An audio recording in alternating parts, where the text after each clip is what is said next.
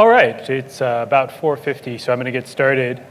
Hi, I'm Jeremy Stanley. I'm from Sailthru, and I'm going to talk today about building a machine learning system to predict user behavior on Mesos. And just to give you an overview of where I'm headed with this, I'll start with just a little bit of background on me, Sailthru, and Sightlines, which is the product, and I promise I'll keep that mercifully short. We'll get right into some of how we get cost-effective resources in AWS, the application design, how we make maintenance and evolution of this platform easy, and then I'll go through some lessons learned in building this in a small team at a startup, and talk about at the end, some of the new innovation we're driving with this going forward. So a little bit about me. I started out as a math graduate student back in 2000, and I like to think about my career on these sort of two different axes. One of them is indirect value versus direct value. Are people using what I'm producing on a day-to-day basis, or is this theoretical and eventually it will be applied? And as a math graduate student, it's about as theoretical as it could get. The other one is on idealism to capitalism. Is this really focused on bettering humanity, or is it directly focused on making money? And so I started out there at the idealism indirect value corner and jumped immediately to capitalism indirect value as a consultant in finance. I then went to an ad tech company as a CTO, a little bit more direct value, but you're still in this big ecosystem, and definitely very capitalistic. And now the chief data scientist at a marketing technology company here in 2015. A little bit about Sailthru. It's a software as a service platform. We're based in New York, power over 400 e-commerce and media brands like Mashable or The Economist or Birchbox and Alex and Ani. Collect a ton of different data on site, in email, in mobile applications, and it's all ultimately about personalizing and automating communications, emails, or on-site experiences. So the product that we built that's really running on top of Mesos in AWS is called Sightlines. And when one of our clients goes into the software as a service platform, they'll be able to see for each of their customers a whole bunch of predictions about what that customer is likely to do in the future. What's the chance they'll make a purchase? If they make a purchase, how much will it be for? What are the different channels they're most likely to engage in, and how will they be likely to engage? And then they can take all of those predictions and make decisions about that specific user based upon what we've predicted for them. Make recommendations, personalize experiences, control how they communicate to these users. So it's really a predictive service that's embedded into a software as a service communication platform. So what were the requirements for this? Well, we assume we have about 5 million users for each client. So each one of the clients that we have, these e-commerce or publishing companies, will each have about 5 million users. The data is coming out of Mongo that we're using that is informing all of the information we have about individual users. That's JSON formatted, and it's really siloed across all of the clients. We know we want to predict varying outcomes. We want to predict some things that are binary, and so they should really be a binomial outcome. Other things that will be quantitative, like what would be the purchase price, so that should be a normal distribution. Other things will be Poisson or quantile distributed. So we want to build predictive models to make these predictions, and we want to update those models every day and predictions at least daily. So it's a really, really large batch computation process. And in the end, we only really care about the predictive performance of these models. We're not trying to deeply interpret them or interrogate them. We just want to make sure that we can predict things well. And we want to scale this system to thousands of clients. And so the problem, rather than a lot of e-commerce or media or even ad tech problems are building machine learning systems for one specific client or one specific application, here we're building a system that's going to apply to thousands of different clients. So at the beginning, we laid out a strategy to try to do this really cost effectively. And so the theory was, well, what if we could get really cheap computing power, 10 times cheaper than you typically get it? And then make that computational resource work really, really hard, maybe 3 times more utilization than you would typically get. Then let's optimize the applications behind all of this for ease of evolution of those applications. And if you think about what the application is, in the end, we spend, say, half of our processing time taking all of that JSON data and converting it into features that go into these machine learning models. And the other half of the time is computing gradient boosting machines, which is the algorithm that we use to do the predictive modeling. And that's done in memory, and it's really quite well optimized. So on the JSON to feature side, let's make that something we can really easily evolve and not worry so much about trying to make it really fast or efficient. And then let's set up truly identical A/B environments, soup to nuts, everything, logging, monitoring, everything, so that we can more safely deploy things and change things really quickly and not have to worry about blowing everything up. So if you do the math on all of those different factors, we could still be 9 times more cost effective than a more traditional system. And that would let us ultimately iterate aggressively on features, and efficiency and scale. So how do we get the cost-effective resources? It's in AWS, and everything is happy, and there are unicorns jumping over rainbows.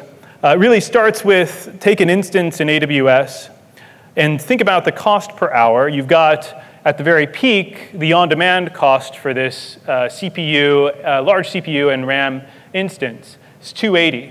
And that comes down by roughly half if you're thinking about taking a reserved instance. But if you go to the spot market for these instances, you can get them for 28 cents. On the other side, what about resource utilization? If you're in a traditional data center, maybe you can get 10%. And if you're in a typical cloud deployment, maybe you're getting 30% resource utilization. What if we could get to 90% resource utilization? Then that's really the math of combining these spot instances and Mesos, and then a tool we created in open source called Relay, which is really a framework for auto-scaling tasks in Mesos. We were able to get the typical cost of $10 a computational hour for one of these instances down to something close to 30 cents. So AWS spot instances are pretty cool. How many of you have used them or know about them? Okay, so a handful of people.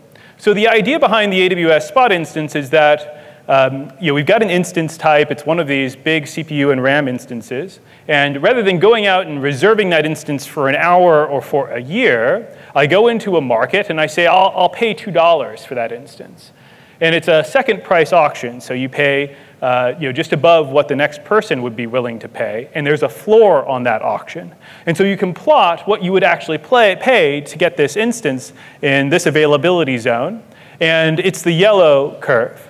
And so if I bid $2, I'll on average be spending 28 cents. But every time I hit one of those yellow spikes that exceeds $2, somebody else has come into the market. Maybe it's a biotech company, or it's a financial services company doing some large computation, or it's Netflix. They just released House of Cards. And they're soaking up all of the AWS resources. And all of my instances in that region suddenly just die. And they don't die gracefully. They just go away. So all of the computational resources are suddenly lost. And this is going to happen repeatedly.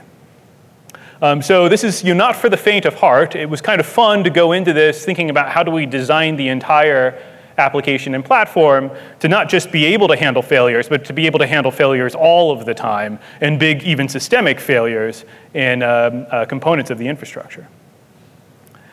So if you think about the math, in this case, I've got 146 agents, and I've now distributed that across 4 availability zones and 2 different instance types. And that's about 3,400 CPUs and 25 terabytes of RAM. And it's costing me $30 an hour. And if I used this amount of resources all year, it would be just $260,000 a year. If you told me 5 years ago I could get 25 terabytes of RAM for $250,000 a year, I would have been completely shocked. So it's amazing you can get that much. And further, we've got this set up such that and it's cut off on the side, so it's not actually 5% CPU utilized and 2% RAM utilized. It's 75% and 92%. So we're utilizing almost all of the resources that we've got at this point in the cluster. So how we used Mesos, if you think about all of the different agents on the left-hand side, we've got Marathon running as a framework, running the long-running services that are Relay. And so this is this framework, relay.mesos, and it's something that we've open sourced. And there are a bunch of different applications that are running in Mesos, and each of those applications running in Marathon, each of those applications has a queue size that Marathon doesn't know anything about. And so all Marathon is doing is starting a relay instance out in Mesos that is tied to that specific application. And that relay instance knows about the queue size. And we have something called Stolos, which is the directed acyclic graph, the DAG scheduler. So anytime you're doing a bunch of ETL pipeline or even machine learning pipeline, inevitably you think about it as a big directed acyclic graph, a whole bunch of different tasks triggering other tasks that eventually collapse back together into whatever it is you want to have happen. And so Stolos knows about that directed graph and knows what can run where and how to sort of bin pack this. And so Stolos will then call out to the actual application code, which in most cases for us is Python or R. And so this is repeated throughout all of the different stages of the application. Marathon is launching a relay framework which actually runs in Mesos, and then it calls back out to the Mesos master to distribute the tasks associated with it. And the queue sizes of all of these things vary dramatically depending upon where we are in the pipeline. And so Relay is optimizing how much resources in Marathon is being allocated to each of those different tasks. So Relay.mesos has been open sourced. Like I said, it allocates resources based on the sizes of queues. And it can really improve cluster utilization significantly. This is just a visualization from Labrado of available Mesos CPU jiffies. And before and after Relay, we were able to, on average, increase utilization up to 90%. 90% of the time we were actually doing computations on jobs that we cared about versus being stuck having offers to frameworks or to jobs that really didn't have any tasks to run. So let's talk a little bit about the application design. At the biggest sort of picture level, this is a simplified view of what it looks. We start with all of this data in Mongo, and there's an ETL process that kicks off nightly that pushes all of the data out to S3 in JSON. We then have two kind of primary paths. The top path is to build the models. And so there's a bunch of assembly of all of this data, turning it into features that really characterize the user's behavior for a specific model. And then we build the gradient boosting machines and save those as artifacts back out into S3. So that's that top line. Then once we have those artifacts in S3, we'll run code to analyze those models, to produce visualizations, to better understand how they're performing, to give us more insight on how we want to evolve the models or the features over time. And then we'll have a separate path that's running that will run predictions. Every time data shows up out in S3, we'll read the most recent models for a given client, for a given type of model on a given date, do predictions for all of those users, and then upload those through an API back into Mongo so that they're available to the client the next day. So if it was just this simple, our lives would have been a lot simpler. But this is a visualization of the real directed acyclic graph for running one of these. And this is just one instance of it. We have 1,000 clients. So we actually have 1,000 of these. And there are 10 models per client. So, well, now it's 10,000. And so you take all of that and start to multiply it out, and being able to manage this giant directed acyclic graph, or a bunch of collection of directed acyclic graphs, was a real challenge. And so another tool that we've created is called Stolos, and it's this distributed task dependency manager. You can sort of templatize what you want your directed graph to look like and parameterize that. And then it will handle all of the queuing and ensure that as long as your applications are idempotent, it will ensure that they run sequentially in the correct way according to the graph. So a really important part of application design and a fun aspect of being in a small team and being able to really think about this holistically is really intelligently using sampling and how we distributed the data. So when we get the data out into S3, it's a single large JSON file for every one of our clients. And the first thing that we do is a Spark job that runs on that JSON and hashes the user's identifier and maps each one of the users to 1,000 different shards.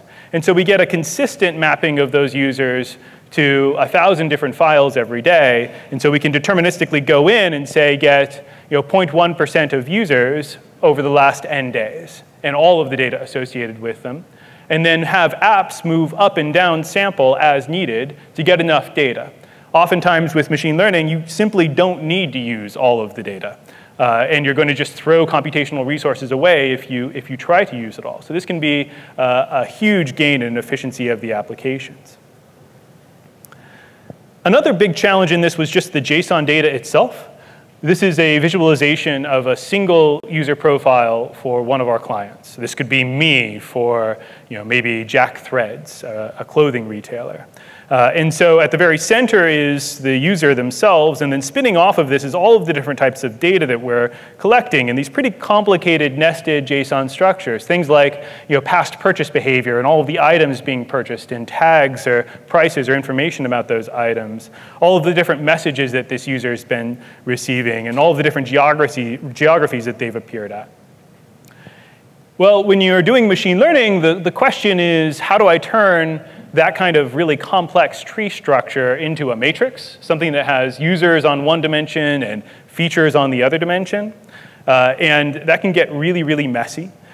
We spent a fair amount of time early on writing custom code to do this, and then realized we needed to create a library, some more tooling around doing this in an efficient way. And so there's a library for R called tidy.json. And it allows you to take arbitrary JSON structures and turn it into what are called tidy R data frames. They've got a sort of normalized structure, not entirely normalized, but close to normalized. And it guarantees that that structure is deterministic. So when you run this over 1,000 clients and you run into the one client that has a very peculiar structure in their data, it's always going to give you the same structure coming out the other side, even if there are problems in the JSON or irregularities in the JSON. And then it works really nicely in some R pipelining. So the choice of the model itself, we use something called gradient boosting machines. How many of you have ever heard of this, GBMs? Another small handful of people. OK, so I'll quickly give you an overview of what a GBM is. How many of you know what a decision tree is? OK, so a lot more people know what a decision tree is. And the great thing about a decision tree is if you keep branching over and over and over again, right, and build a decision tree that has arbitrary depth, eventually every observation, every user is going to end up in a single leaf, and you're going to get perfect predictions on the data that you train on. But then you will go and take this decision tree and try to use it someplace else, and it's going to behave wildly irregular. And it's because you've done something called overfitting the data. So GBMs allow you to have the flexibility of decision trees, but really prevent you from overfitting. And the way it works is you build one really simple decision tree. You constrain it. You maybe only build it to depth 3. And you have a parameter that tells you how much you're going to trust the decision trees, and you look at this tree's performance out of sample, and you credit it in some way. You trust it a certain amount. And then you iterate, and you build the second decision tree to correct the first one's errors. And then the third decision tree to correct the errors of the first two, and so on. And you can do this thousands of times. Eventually, you'll be able to completely overfit the data, but what's really cool about it is as you move along, you can track how much you're overfitting on some other held out set of data and stop at a certain point when you start to really overfit the data, and you have a model that really generalizes very well. So the reason we chose GBMs is you can predict lots of different varying outcomes. They're flexible enough to capture all of the nonlinearity and complex interactions that we might find in the data. And there's not a lot of hyperparameters that you have to tune for, things like depth and shrinkage and number of trees. I've got to decide that for every client, for every model, what values to use for those metaparameters. And some models will end up having 10 of these values, which makes it quite a bit more complicated and expensive to use them at scale. They're also really robust to missing values, so if any of the data is missing, the GBM can handle that. But you could use other types of models, things like neural networks, to accomplish similar goals. So then the question is, well, how do you distribute a gradient boosting machine into an environment like Mesos?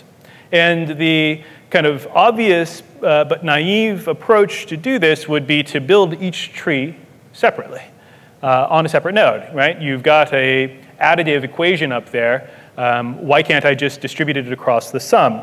Well, it's because the nature of the GBM algorithm is iterative. I want to take each tree and correct the errors of all of the prior trees.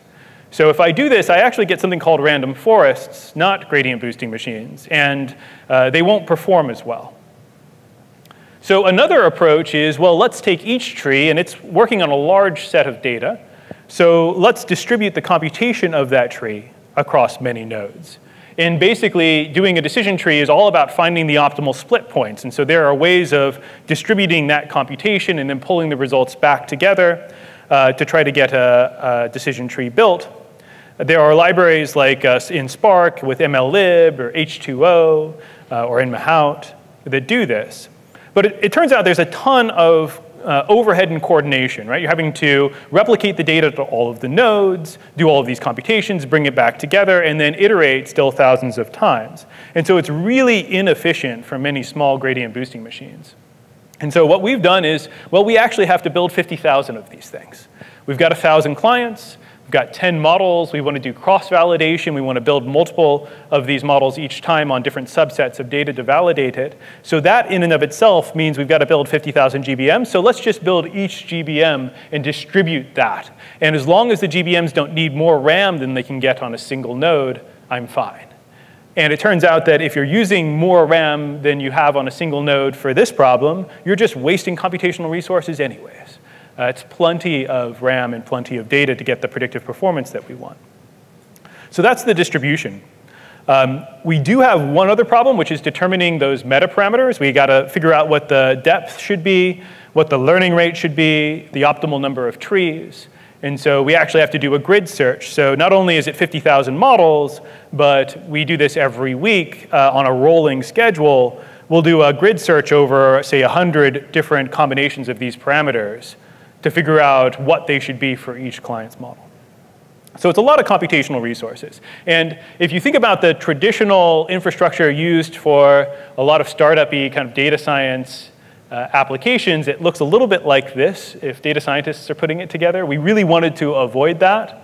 And so we worked hard up front to try to use tools and infrastructure that would really help us do this in a scalable way, from a person perspective, being able to have good monitoring and alerting, and being able to use tools like Marathon or Spark and obviously Mesos when appropriate.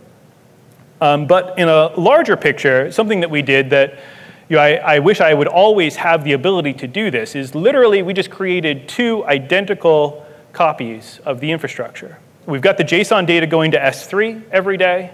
And so we process, it's not just a staging environment or a testing environment. We process all of the data for all of the models, right? And do all of the computations every day twice in these 2 different infrastructures. And at any given point in time, one of them is pointed to the actual API that pushes the data into Mongo.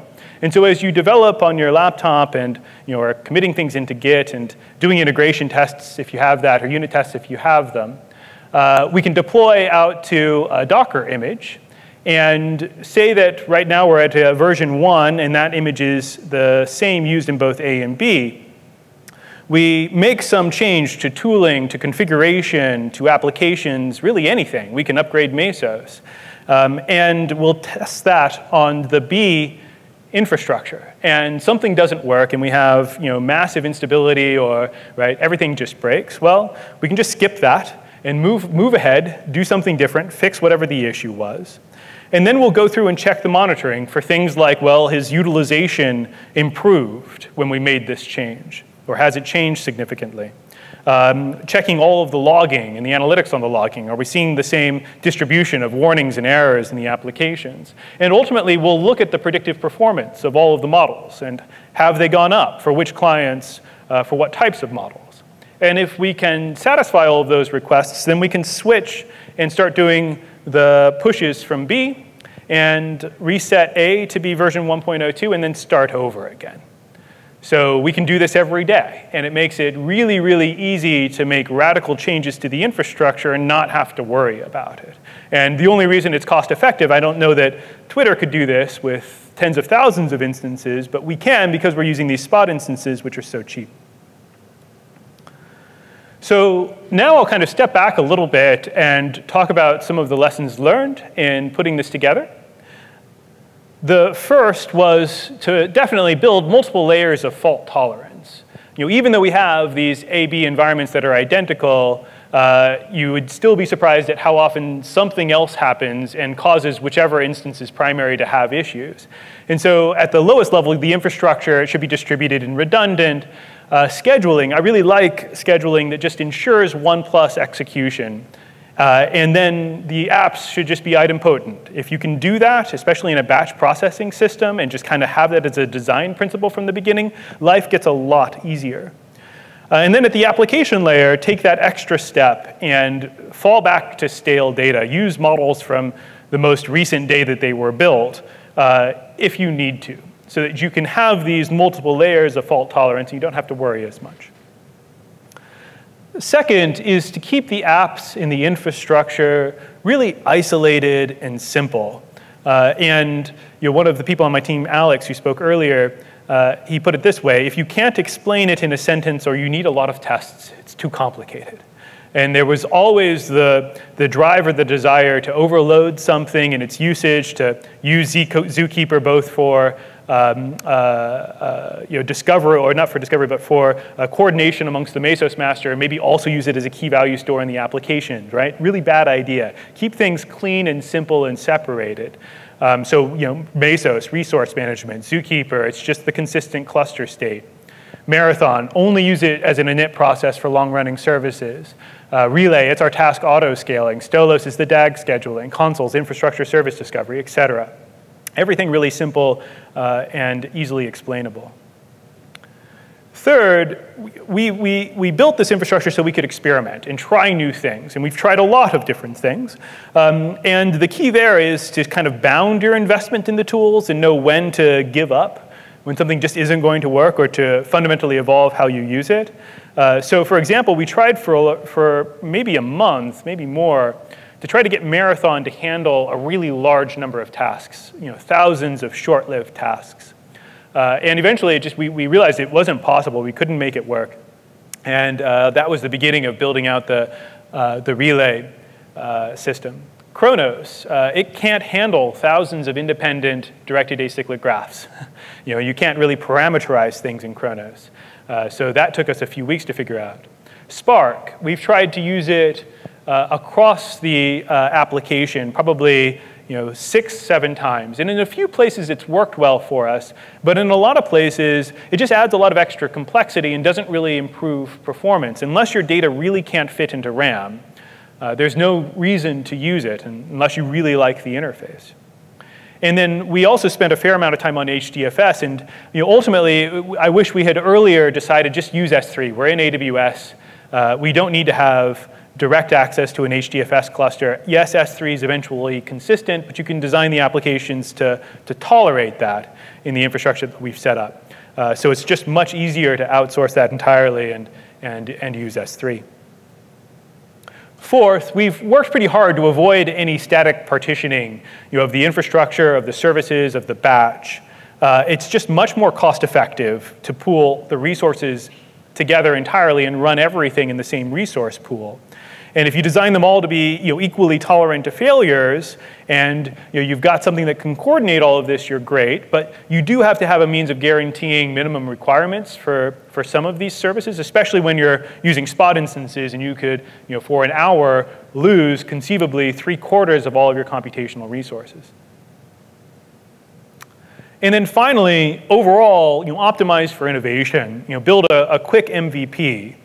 But at the same time, early on, we decided to focus on redundancy and deployment and monitoring and try to get that right relatively early on.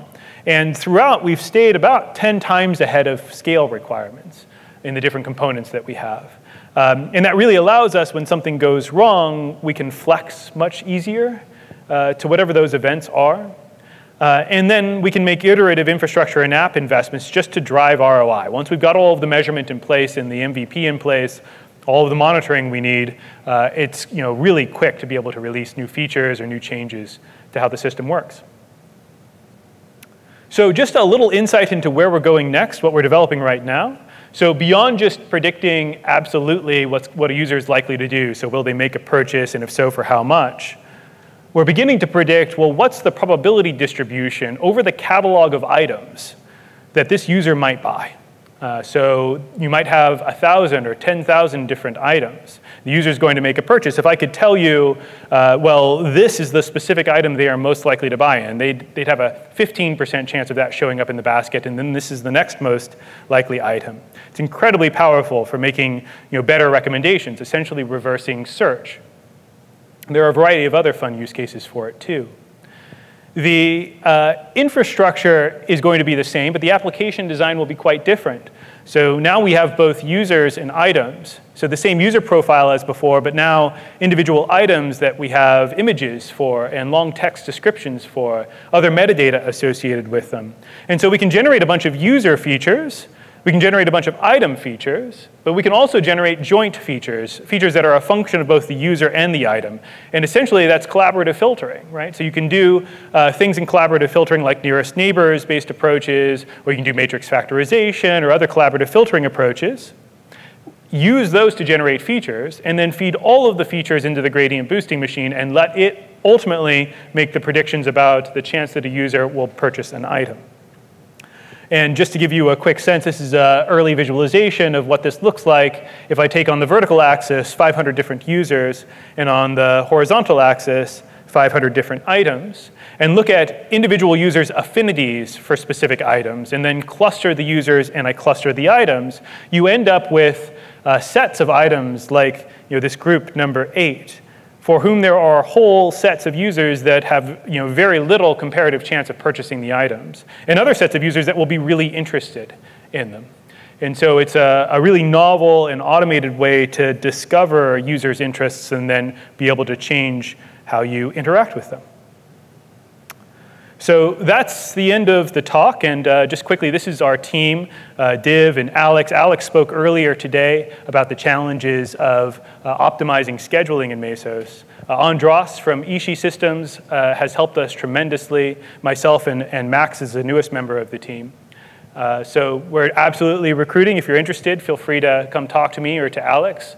And that's it. Happy to take any questions.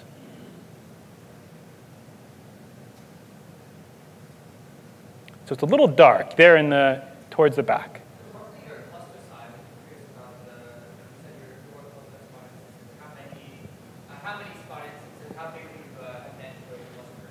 Yeah. So on a typical day, this was pulled from relatively recently in production. We had 146 spot instances. And this would just be in one of the environments. So combined, we would have around 300. I think the highest we've probably gone up to is maybe 300, 400, 500. And I think a big part of this, we also auto-scale the number of instances to be able to capitalize on spot instance prices being lower at certain times of the day, and just also to be able to get our computations done sooner. Another question next. Yeah? So you guys have like a set number of dedicated machines then, right, that aren't spot instances?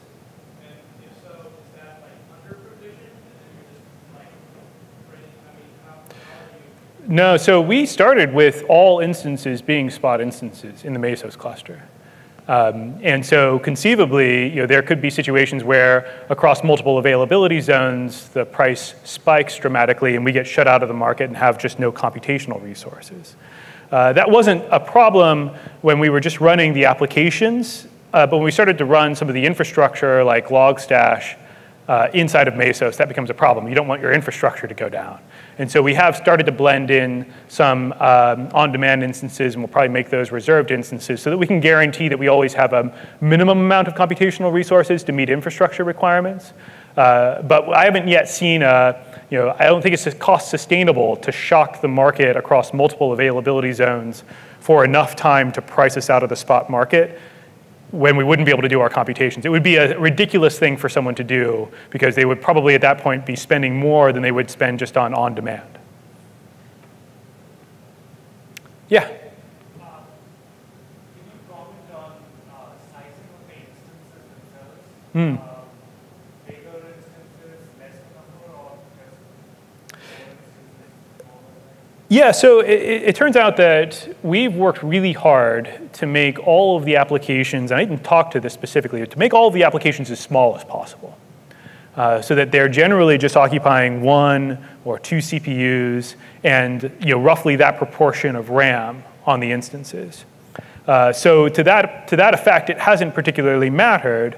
And we've tended to err on the side of using newer spot instance types because they'll be less competitive in the market. People will set up their system to use a specific instance type, and then they'll let that go, right? And they won't go back in and change it. So whenever AWS releases a new instance type, we can kind of arbitrage on that instance type because nobody else is using it yet. So being able to make the tasks really small just makes the bin packing problem much easier. Early on, we would do things like run Spark in local mode in Mesos on one of these instances, and we would require that we have 20 or 30 CPUs, but then the bin packing problem becomes really difficult. And so by just making everything really finely grained, idempotent, and then having the distributed system to make sure everything runs at least once, the bin packing problem becomes pretty simple. Yeah, in the back. How do you provision your instances and manage upgrades of master and agents? Yeah, it's a good question. So we started out using Chef and still use Chef. And so everything's automated through Chef for provisioning of the instances. We're moving to the applications are now all running in Docker. And I think that's been really helpful to sort of separate the configuration, the management of all of the application from the instances themselves. But honestly, if you want to know even more about it, I would talk to either Alex or Andras, who understand that at a better level than I have. Other questions? All right, thanks everybody.